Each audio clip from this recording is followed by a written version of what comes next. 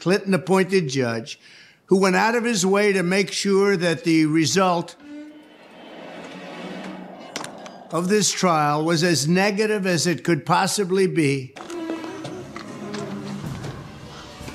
Speaking to and in control of a jury from an anti-Trump area, this is probably the worst place in the United States for me to get a fair trial.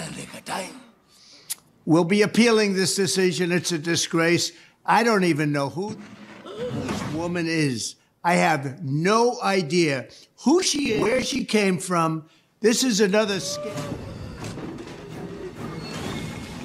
It's a political witch hunt, and somehow we're going to have to fight this stuff. We cannot